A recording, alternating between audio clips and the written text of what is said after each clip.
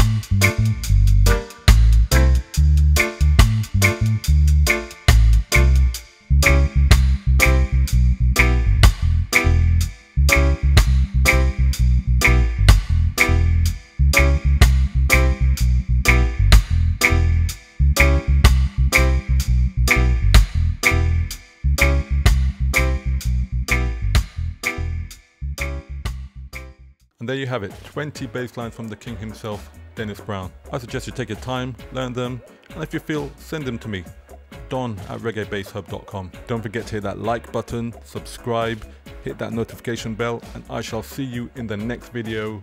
Read 'em up, read 'em up.